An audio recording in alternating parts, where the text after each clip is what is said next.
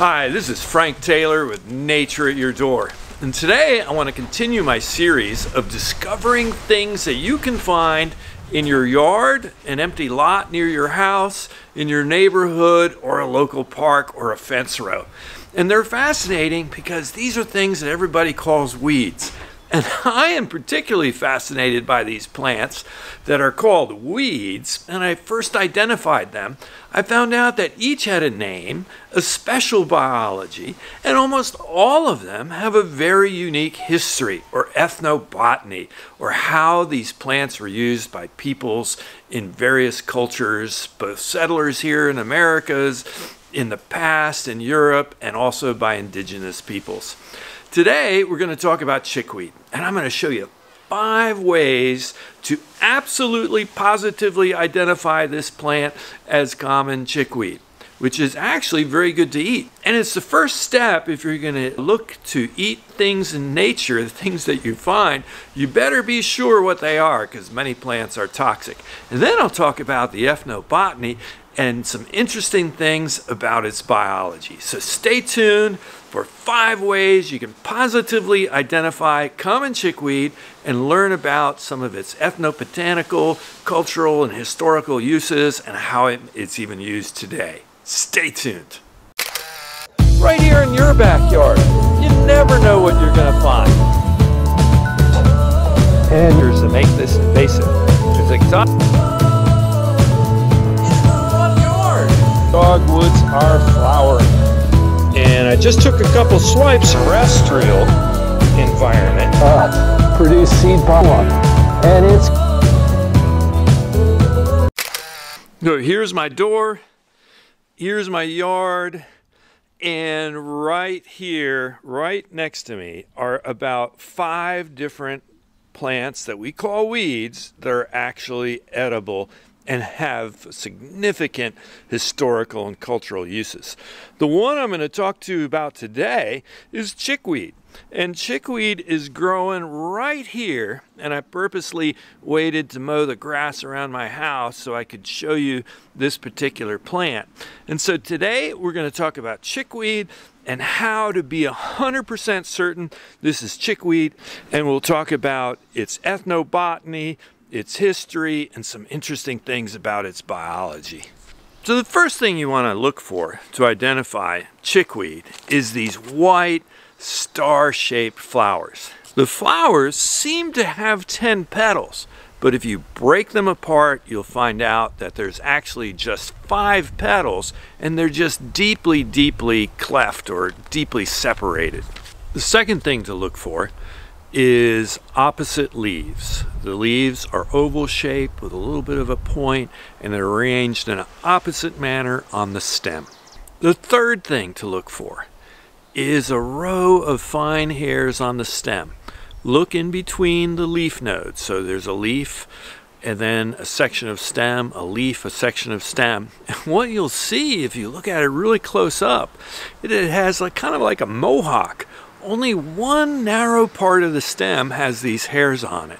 So the fourth detail to look at to confirm positively that you've got common chickweed, Stellaria media, is to look for that mohawk, that line of fine hairs in between the nodes, and you'll see that that line of fine hairs will rotate its location from node to node to node by about 90 degrees on the stem. So that's another really good way to make sure of what this is. And the fifth thing to look at to see if it's really chickweed is you can gently break this stem like this and pull it apart. You'll find that the inner core is elastic and the outer part will separate. So 100% confirmation, Stellaria media. 1, look for the tiny white flowers that have 10 petals. No, actually 5 petals. Look for opposite leaves that come to a point and don't have hairs on them. 3rd, look for the mohawk-like thin line of hairs between leaf whorls. Look to see that in between those nodes, that line of fine hairs rotates around the stem. And lastly, pull the stem apart and see if the inner side is elastic. And now you know for sure with those 5 things, you've got common chickweed. So how does chickweed get its name? Well, the chickens love to eat it, and they really do. It's really great, nutritious food for chickens, and chickens will just tear into it. So when people observed it, that's why they called this chickweed. Its scientific name is Stellaria media. So Stellaria means star, which is associated with the flower, and media means middle. So I'm not sure if this means star in the middle of the sky or star in the middle of a open area. The study of scientific names is always very interesting. So common chickweed, Stellaria media, is not native to the United States. It's native to Eurasia. It's native to Europe and parts of Asia.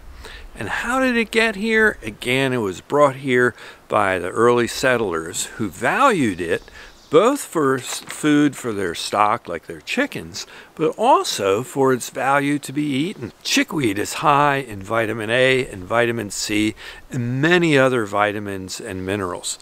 It has a nice flavor, and people say that it tastes kind of like corn silk or raw corn. It's been compared in nutritional value to spinach. The chickweed was really popular in the 1800s, planted and grown in gardens, and maintained this status well into the early 1900s. So there begins the question, why don't more people eat chickweed? Well, part of the reason is that chickweed doesn't transport well. Chickweed has a very poor storage life. And if one is going to eat chickweed, you got to pick it and eat it fresh. If you put it in the fridge or if you try to store it, it'll go bad very, very quickly. So it fell away from the marketplace. For a vegetable to be sold and shipped, it has to have a good shelf life. You either have to be able to refrigerate it or freeze it. You have to be able to harvest it and then store it and transport it and bring it to market and then have a certain shelf life in the market. So chickweed doesn't have this, so it fell away from our consciousness. So the average person doesn't eat it because they can't find it at the market. Vegetables that ship well include things like carrots and celery and onions and potatoes and green peppers and tomatoes. And so those are the things that are produced in farms and sold. If Stellaria media, if chickweed had a good shelf life after you harvest it, it would be a part of our diet today for sure. Chickweed also had many medicinal uses. It was used as a cooling agent or astringent. People would make a poultice of it, which is kind of like a mashed up mass of the particular plant species, and place it against the skin and wrap it up against the skin. It is said to have cooling properties, astringent properties, and anti-inflammatory characteristics. It was also taken as a digestive because it's high in fiber. Remember, in my programs, I want to show you things and identify things for you that you're going to find outside your door and that would be flowering right now near your house. I'm not really an advocate of going out and encouraging people to eat these things because a lot of these plants are not growing in controlled situation. I mean, you may not know if there's herbicides on it, pesticides. Plants that are near roads or factories can be high in heavy metals or PCBs, so you need to take caution with this. And again, I advocate that if you're interested in eating some of these kinds of plants and finding them, go to some of these foraging websites or find a group in your area where you live with some experts that know how to identify the plants, how to harvest them, when to eat them, how to prepare them, and how to do it safely. But why is it so important to be able to identify them with certainty? Well, because there are toxic lookalikes.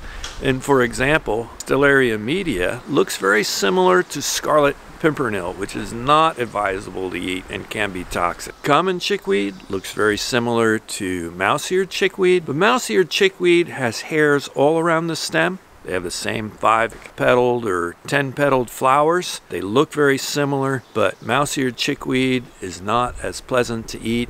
Its leaves are covered with hairs, and its stem is covered with hairs, and it doesn't have that one strip on the stem. So again, here's a plant that I want you to know I want you to know its history. In reality, this is an invasive weed throughout the world. An invasive weed that can compete with and outcompete native plants in its place. It can be a severe economic loss to agriculture. It can be a headache for gardeners that want to have their gardens organized and systematized. But it's a plant with a history and had so many food and uses in the past. So I just want you to really think about that. Thank you for watching this episode of Nature at Your Door. It takes place right here, just outside my door. I'm fascinated by these plants that grow around us that people call weeds, but actually have names and fascinating histories. I hope you enjoyed watching this episode. If you like what I do, please subscribe to my channel, give me a like, and I love hearing comments and answering questions from my viewers. Please leave me a comment or a question that you might have, and I'll get back to you as soon as I can. See you at the next episode.